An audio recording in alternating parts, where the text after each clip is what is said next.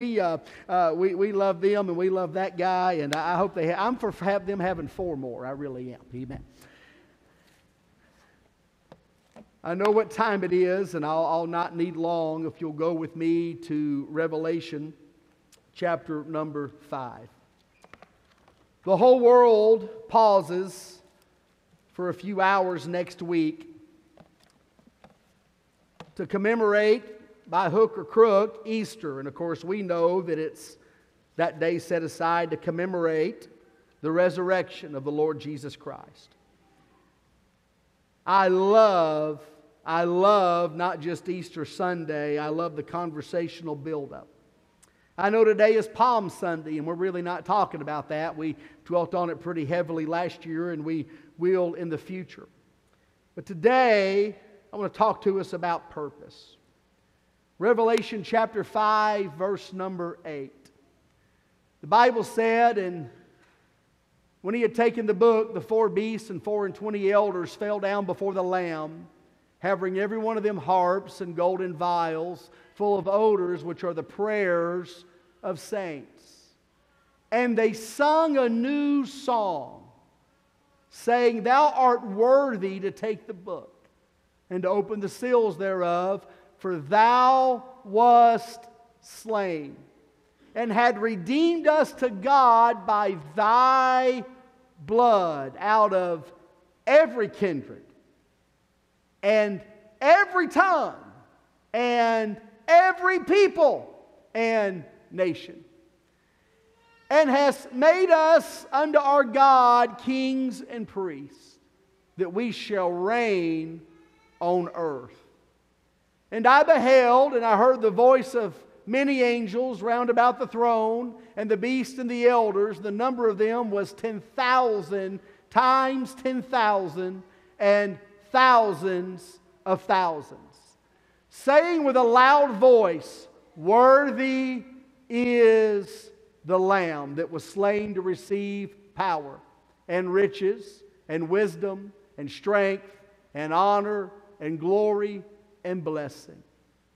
And every creature which is in heaven and on the earth and under the earth, and such as are in the sea, and all that are in them, heard I saying, Blessing and honor and glory and power be unto him that sitteth upon the throne, and unto the Lamb forever and ever.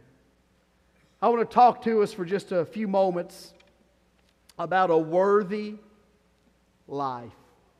A worthy life. Let's ask Him to help us. God, I love You. Thank You, Lord, for the people in this building today. We thank You, God, for Your presence and for Your word and for all that we celebrate, not just in these few days ahead, but, Lord, every day of our lives. We thank You, God, that You have been so merciful, patient, kind, and good to us. We ask today for clarity and for perspective, that, God, we could allow You to do the work in us You desire, that we might all of our lives do the work that You desire from us.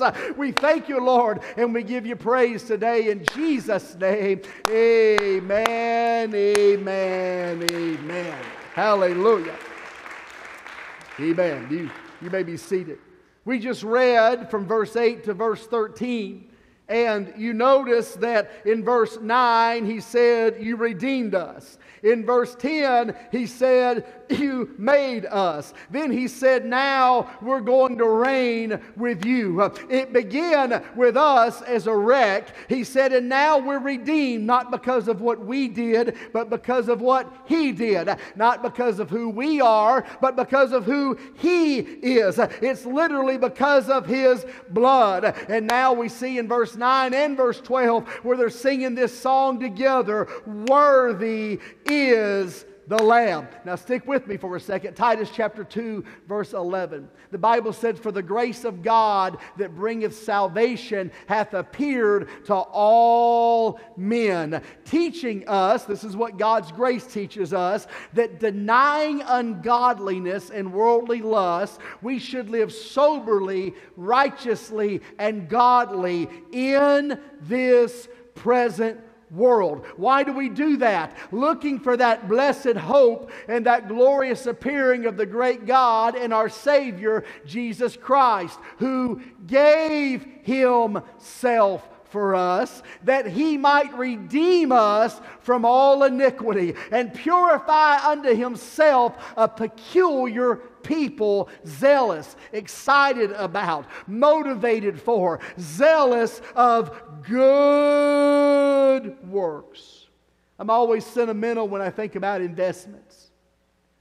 I was thinking about Hudson today and how blessed he is to, as life would have it, to have the mom and dad that he has. And I'm thankful for my mom and dad. I was not the easiest child in the world to raise. And despite all of the obstacles that just parenthood and that time and place bring upon life, when I was 7, my mom and dad were self-employed, and so they didn't have medical insurance for the family. It really wasn't available the way things were set up in that particular time and place. And when I was 7 years old, I was diagnosed with type 1 diabetes, and I know that for the rest of my childhood they were paying out of pocket. I don't know how much insulin cost and test strips, and my first blood sugar meter, I think it was this big, and doctors and this and that, just aside from all the other mom and dad stuff that we always have to do and we always have to take care of. And one time for a school project, the question was asked, what does it cost your parents to raise you? And by the time we got through my medical issues, I was already the most expensive kid in the class. I went home and told them how lucky they were in case they didn't know. And I realized pretty early on, never going to pay them back for that. I knew that I wasn't, because I decided at 11 that I wasn't going to try. It's never going to pay them back for that. There'd probably never be a way to pay them back for that. And I cracked a joke to my mom. She said, "You don't have to do that. Just be worth it." That conversation came back to me preparing for a Veterans Day service years later. We were preparing to honor our veterans, and Brother Anthony Blake had challenge coins minted for everyone who was a member of our church then. That was 4 sanctuaries ago, and it seems like yesterday to me. And we really took a big part of that service to thank those men and women. And you could talk about, I don't really deserve to talk about what our military veterans have done for the country. And we could go on and on, battle after battle. Over 1 million people have died in uniform in service to our nation, and you really can't reimburse them for that. What do you give a widowed young mother? What do you give a mother? What do you give a dad? What do you give children who grow up without parents? There's really no way to ever pay a family back, but as a people, as a nation, hopefully we understand that one thing we can do is try to be worthy of what those individuals did. We can't reimburse them, but we can effort to become a people who are worthy of that. And I'm convinced in my relationship with God, the first thing that I concluded was that I'm an absolute wreck, that He's perfect and I'm imperfect, that He's high and I'm low, that He is holy and there's nothing holy about me but what He does in me and what He puts there. But I believe the driving force in our life as a child of God really should begin with one simple concept. He is absolutely worthy. Because until I see Him as who He is, until I understand that He's worthy, and I'm not doing any of this for me, I'm never going to be perfect. I'm never going to measure up. I'm not even going to try to put that kind of pressure on myself. But until my motivating factor is God is not just good, He is absolutely worthy, then my results are always going to be mediocre. And mediocre is easy. You wake up at your best all the time. But the Scripture tells us that He's worthy. Now, I've watched some people. Now, I'm not throwing rocks at anybody. There are different kinds of personalities here. For example, some of you grew up in a church like this. Some of you grew up in this church. And you're used to rather outgoing worship. And I love that, but it took me a minute because I didn't grow up in a church like that. My first Spirit-filled service, I walked in, and they happened to be clapping. It took me a minute because we didn't clap at Emmanuel Baptist Church in Pearl, Mississippi. Like, we didn't clap at all. And I looked left and I looked right. And I looked up and I couldn't figure out what we were clapping about. So I was hesitant to participate. I realized 10 minutes later, these people just clap all the time. It don't matter what you're doing, we're really glad that you did it, or that you're doing it, or that you tried to do it, or that you ought to do it. I had to find my way back to the Scripture when the Bible said, clap your hands, all ye people, and let us exalt His name together. It took me a minute because we didn't do that where I grew up. And the other thing I noticed, man, these people were two-handers. We didn't do two hands where I went to church. We didn't do one hand where I went to church. Matter of fact, if there's like a singing going on, you know, Quentin Mills is in town and Lily of the Valley stuff, you could do one hand this high. Inconspicuously. You let that get out of hand, we had bouncers. That's what they were there to do. And I understand this is biblical. Lifting up holy hands without wrath and doubting. And don't even get me started on singing or shouting or dancing. You guys didn't make that up. It's in the Bible. And so when people begin to preach about it, it didn't take me very long to understand. We don't clap because we like the song. And we don't clap because we like the preacher. And we don't clap because we like the singing. The Bible demanded that. But here's what we do understand. He is worthy of that. And things like outgoing physical praise or acts of worship, we don't do that because we're feeling good. It's not because church is good. It's not because the singers are good. It's because God is good and He is worthy of that. But you hear me, we are absolutely out of line and hypocrites if we'll do it with our hands and we'll do it with our voice and then walk out of the doors of a building like this and live a slotty life unconcerned. How do you hear me? If He's worthy of your voice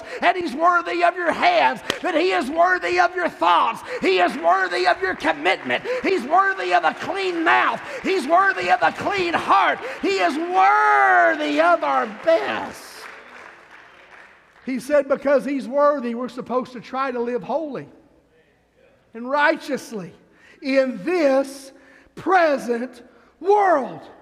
If He's worthy of my expressed gratitude in the middle of a worship service, that He's worthy of my disciplines when I'm all alone and in a bad mood and nobody can see what I do or hear what I say. Did you catch that? Titus 2:14, He gave.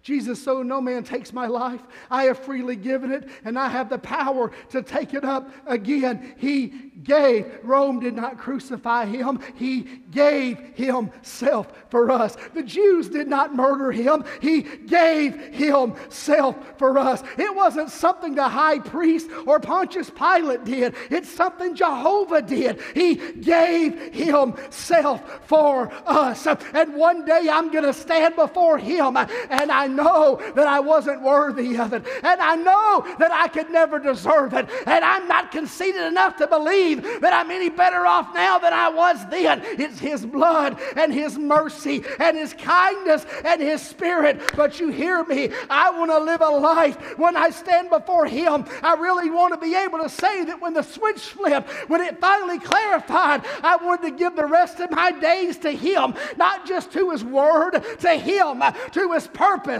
to His Spirit. I want to live a life that is worthy. Now that don't mean what we think it means. See, He gave Himself freely, and He's not going to force you. He's not going to back you in a corner and put you in a pickle where you really don't want to, but now you got to. No, He gave, and we've got to give. And that mindset, that tax law, loophole in the Scripture, minimalist, how little can I get by with, or how much do I have to do? That produces, goodness gracious, I almost said spiritual midgets, but we can't say that anymore. That changed like 18 months ago. Pentecostal pygmies, we can still pick on pygmies. People live this life. We're going to lose our YouTube channel today, people, I apologize. They live this life only by what they believe God, by bare minimum, makes them do. He's never going to force your heart. He's never going to force your hand. Can I help you? You don't have to do anything. This is all completely up to you. But if I see Him as He is, something should click in my soul that makes me want to see Him as worthy of my best. Perfection's not the goal. That's why I don't tolerate people who try to turn the microscope on everybody else, because when they turn it on you, honey, it's off of them. And if they want to talk about what's backward in your life and what's wrong with the way you live and what's wrong with the way you worship and what's wrong with the way you pray and what's wrong with the way you function, you hear me. We're all here because we are imperfect and because we're a wreck in need of the grace of God. We're here not to try to outdo one another. We are here to pursue Him, not to blend into the group. We are here to pursue Him, Him, Him, Him, Him. And if you're full of His Spirit, it's not because anybody pestered you into it or pressured you into it, but somewhere along the line, you just grasped it. Romans 5 tells us that while we were yet sinners, Christ died for us. When I was at my worst, He died for me. And now, He really is worthy of my best shot. See, if we don't live with that mentality, we come to church with scoreboards. You ever gone to church? They don't play baseball, they just keep score. They don't coach you, they don't want to try to make you better, they just keep score. I mean, they're, you know. It's kind of like being a food critic. That's a job I can do. You don't have to cook. You don't have to memorize a recipe. All you got to do is eat food that the newspaper pays for and then tell them if it's good or bad. I could do that.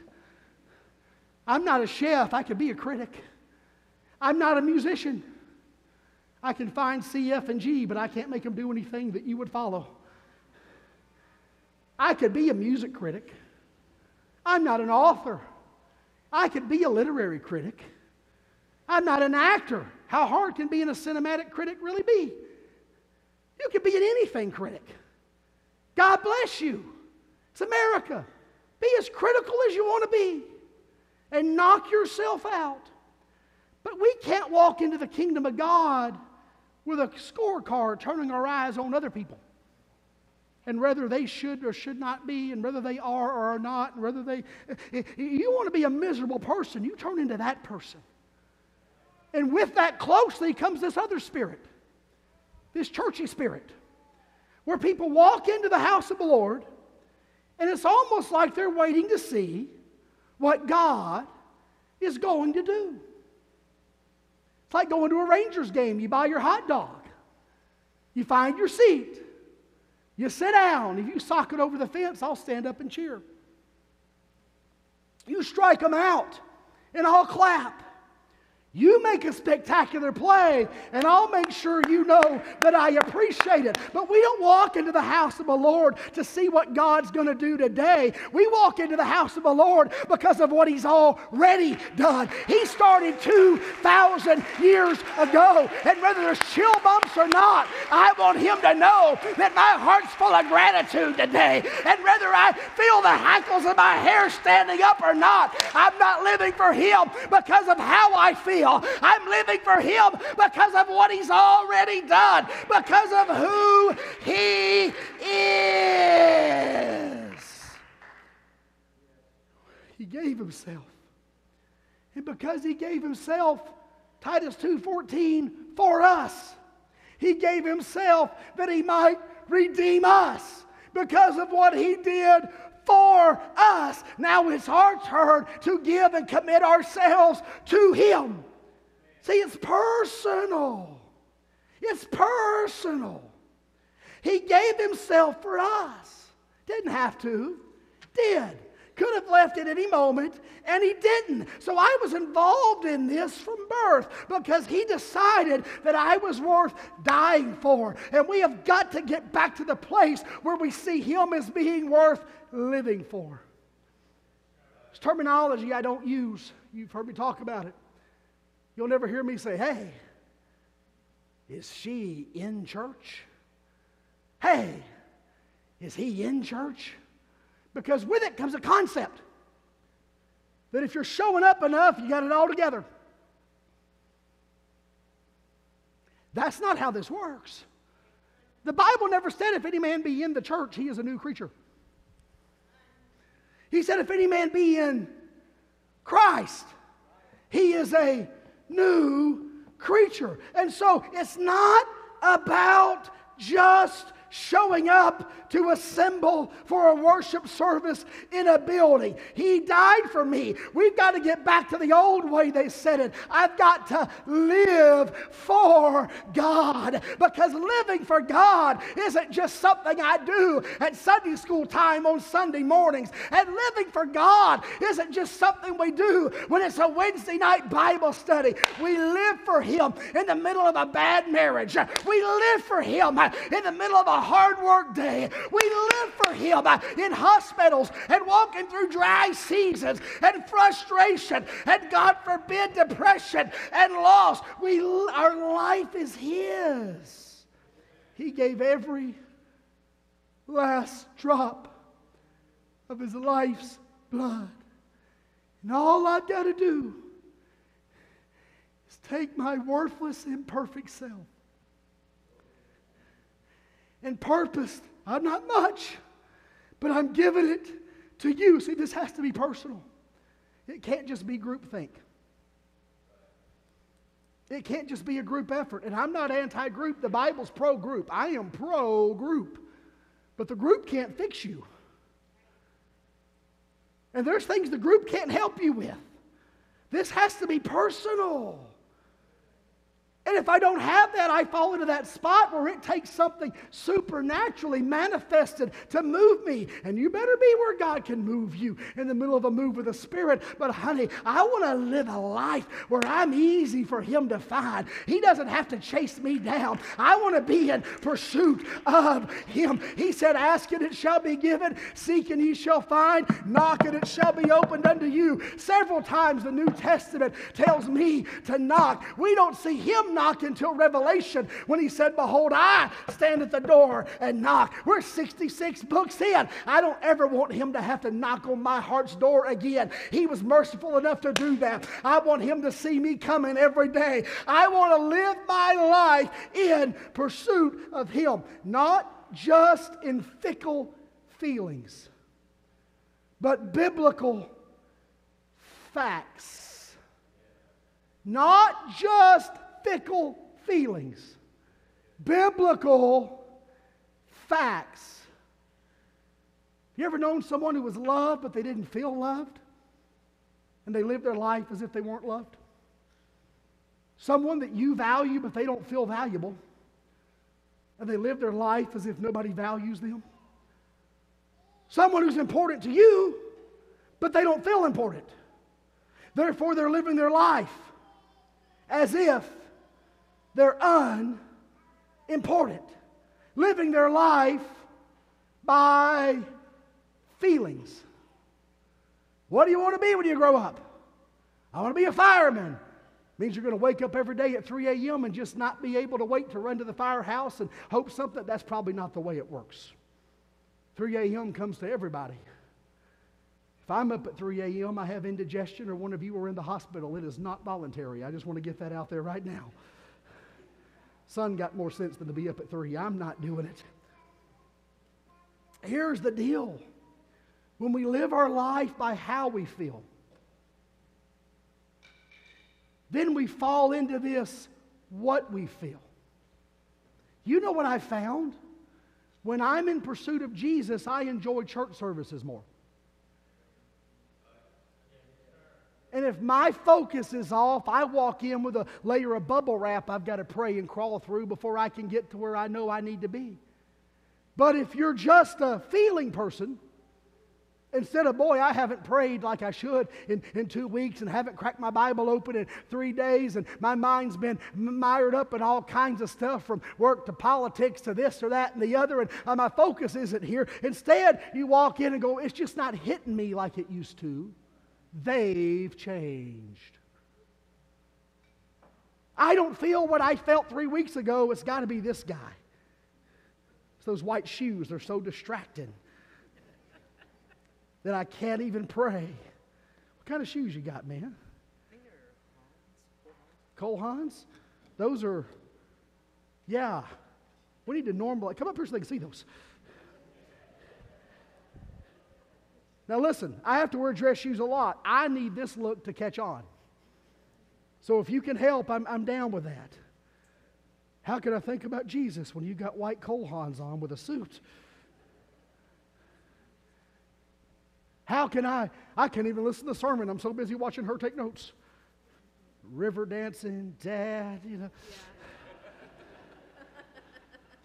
How can I even think about Jesus when hey, if you ever find yourself trying to blame these people for your spiritual shortcomings, honey, you're walking a short plank into a deep ocean. Let me help you right now. We're all here because we need His grace, and you're here because you need it too. Two kinds of people in this room, sinners and sinners saved by grace. And what you need, it's not going to come from a fountain of emotion. It's going to come from a decision. He responds to us. No man can come except the Father draws him. And when He drew me, I came, and I have found how I'm approaching Him has everything to do with how He reacts to me. We cannot live by our feelings. We've got to live by what He said.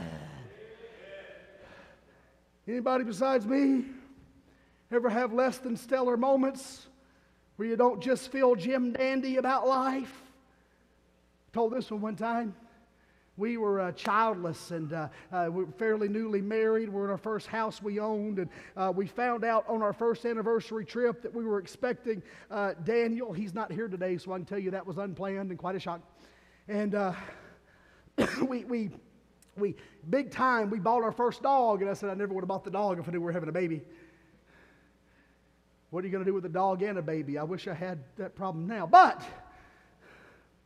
got this German Shepherd, and we get back home from our trip to the Rockies. She had never been out west. This dog was possessed of the devil. He wanted water all the time, but he turned water bowls over as soon as you put water in it. He was struggling. You give him what he needs, and he just makes a mess of it, then wonders why there's not more. I had no idea the Lord was preparing me to be a pastor, but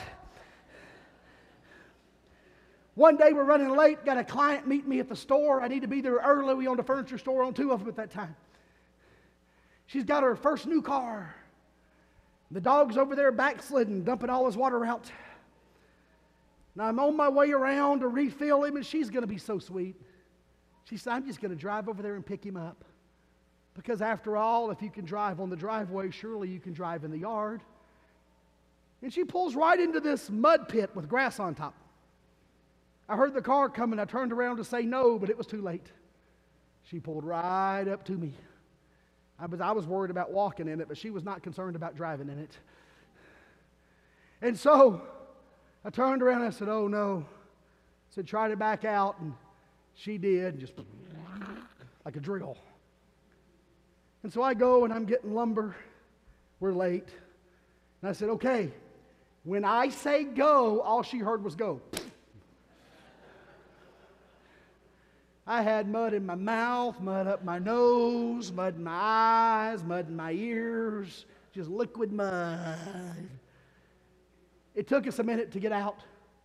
Now I'm extremely late. And the dog's been watching the whole show, and as soon as it's over, he grabs his water bowl and shakes all the water out of it. Standing there at that moment, I did not feel saved. I did not feel spiritually empowered. I did not feel anointed or called or chosen. I felt all kinds of ways. Let's just go with muddy and late. But I understand the Scripture enough to know that if the Lord had decided to come back for me or all of us right then, everything would have been fine. Because your salvation is not so fragile as a set of car keys that you haul around and can inadvertently, accidentally leave on the counter of a coffee shop and walk out the door with. You've got to understand this is a spiritual covenant relationship. He won't force you, He won't make you, but He wants you to, and He loves you. And that has to be a reciprocated decision. You're loved when you don't feel loved. He's with you when you don't feel like He's with you, and He's working when you can't see His hands. And you're in a building full of people today, some of who used to have their life wrecked by alcohol, and others were addicted to drugs, and others into vile sin we won't even discuss. And what binds us together here is we are washed and cleansed, not by our goodness, but by His grace, by what He did for us. And the excitement doesn't come from what He's doing now. It comes from who He is and what He's already done. I got to hurry. In chapter 5 and verse 11 of our text, he said, I heard the voice of 10,000 times 10,000 angels. Now that's a Jewish euphemism. Growing up, I heard people drawing conclusions. That means there'll be 100 million of these and 100 million of those. And there may be, but it was a Jewish euphemism. Like when you say, keep my pen, I've got 1 million of those. Doesn't mean you got 1 million ink pens in your desk. How big is your desk? In America, it's an expression. I've got so many of those, I don't know exactly how many there are. Keep it. It was a Jewish euphemism. What he's saying is, there were all kinds of angels. And they're singing about Him. And they know nothing about being redeemed. Because they're just angels. And they know nothing about being restored. Because they're just angels. And they know nothing. They know nothing about forgiveness. Because they're just angels. But then the Bible said we all start singing. And it's not just angels anymore. The church joins in that parade. Thou hast redeemed us. You have made us kings and priests. I don't live my life hanging my head in shame of what God brought me out of. I live it in gratitude that He brought me out of it. You don't have to live in shame about who you were or what you did. We're here full of gratitude for His grace that brought us through that. And that life we live now, let's stand. That life we live now is by His mercy. He's that good. He's that good. We all reach an age where things just change physically. But they don't have to change in our heart. They don't have to change in our mind. I was in a service in Blue Mountain, Mississippi many years ago. I was 16. And that day I met old brother J.L. Pipkin. He's been in the Lord's hands many years now.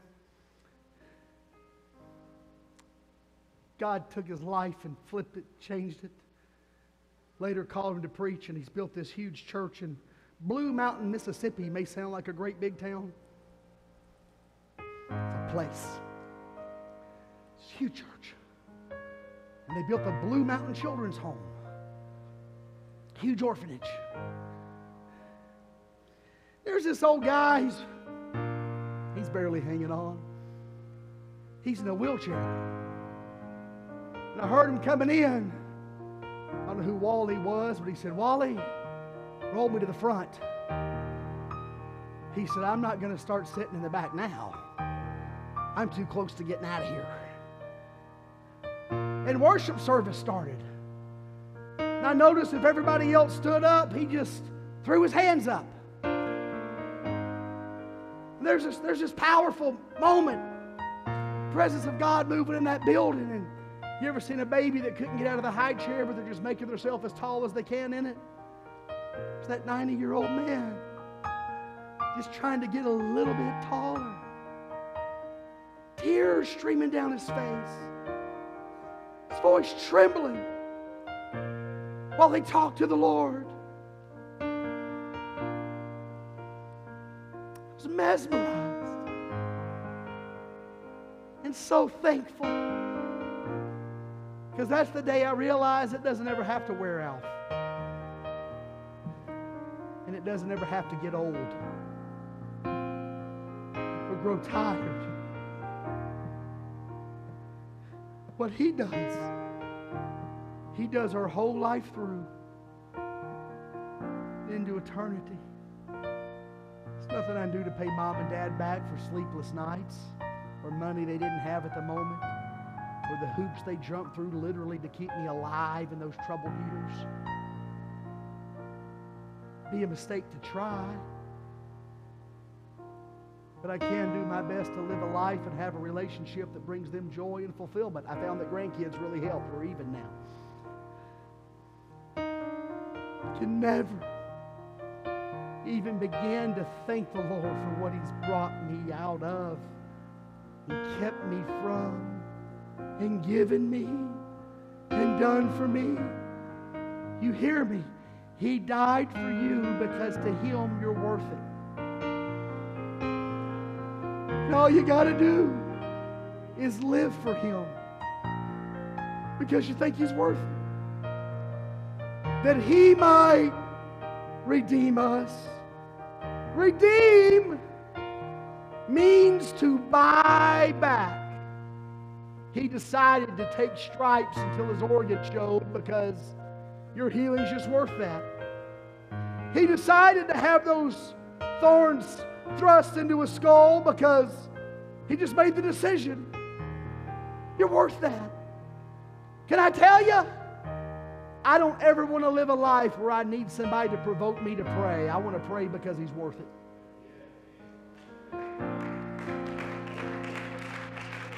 I refuse to try to have church in such a way that we need somebody to browbeat us, to stand up and just praise Him with our voice. We want to do that because He's worth it. I'm not going to follow anybody around with a Bible beating on to live right and do right. I want you to decide He's just worth that to me. He's been good to me.